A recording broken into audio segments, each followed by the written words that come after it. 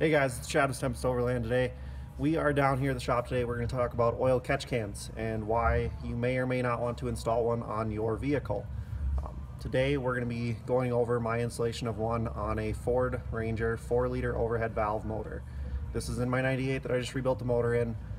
So, an oil catch can is very self-explanatory. It's designed to catch oil particles that, in this case, go from your crankcase vent, which in this motor does not actually have a PCV system.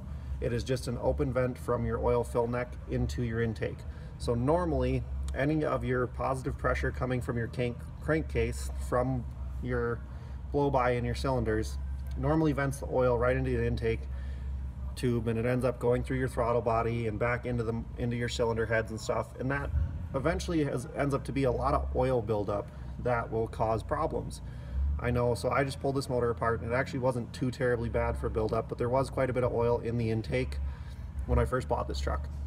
So the reasoning behind this oil catch can is that, and I will do a small video here too, and I will show you where all my pipings are run and stuff like that, but essentially that vent tube runs into one side of your oil catch can where it is baffled to drain the oil out, and then the air is allowed back out of the catch can and then further into your intake.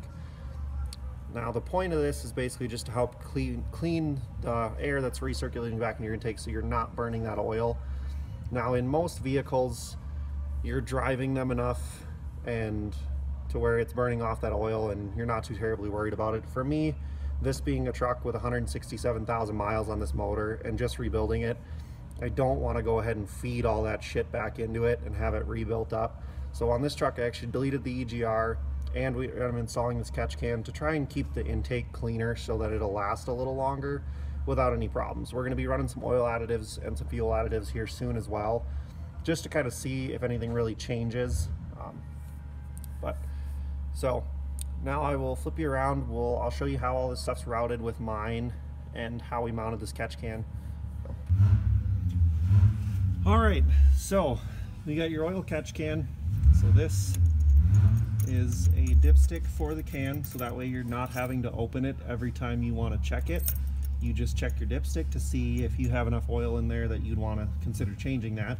This just simply unscrews, just did a little bracket with a few screws to hold it, to all bolt it together. So now we'll go to, this is the inside, so this is a 5/8 low pressure hydraulic hose to withstand the oil buildup, and basically this just runs to, from the oil fill is your regular vent. Now this normally just cycles into your intake. So in this case with the catch can, this side comes out, this 5/8 side goes into your catch can. The catch can is internally baffled to catch the oil particles, where it is then the air is allowed to come back out, goes through this hose and cycles back in your intake. So that way you're trying to keep the oil particles filtered in the catch can so they're not re-entering your intake and going back through your motor. Now the reason this hose is so long is that eventually this truck's going to have a custom intake done to it. So I didn't want to cut this because this hydraulic hose is fairly expensive. About 3 feet of 3/8 and 3 feet of 5/8, and it was actually almost 25 bucks for just 6 feet of hose. So that's the only reason this is extra long right now. This will be shortened to the correct length once the intake's done, but for now I just use, this catch can comes with 4 standard fittings. You have 2 5/8 and 2 3/8. I use 2 3/8 for my outside, and I only had to use 1 5/8 for my in, because it actually matches this side. It's just pushed over. This side is clamped because it's actually a little bit smaller. So on this side I just took the factory piece and cut a little bit off, put the fitting into it, and hose clamp the fitting in. That way I can always, when I build my intake, I can take this fitting back out and tap it into my intake. So that is the basics of an oil catch can. With the 4-liter overhead valve motor, being that it is a large cubic inch motor for a V6, especially of its era, like this is actually a very large V6 motor, it has a lot of excessive blow-by just as a naturally aspirated motor. So more so than I've seen in a lot of them. I've had a couple of different 4-liter OHV motors now, and they're terrible with blow-by, especially as you get into higher mileage. My old Explorer with 200,000 on it was very, very bad with blow-by. So an oil catch can be a huge benefit for these. This one in particular, this is the first time I've tried this one. It was only 30 bucks, and it's anodized aluminum. So we're gonna give it a shot.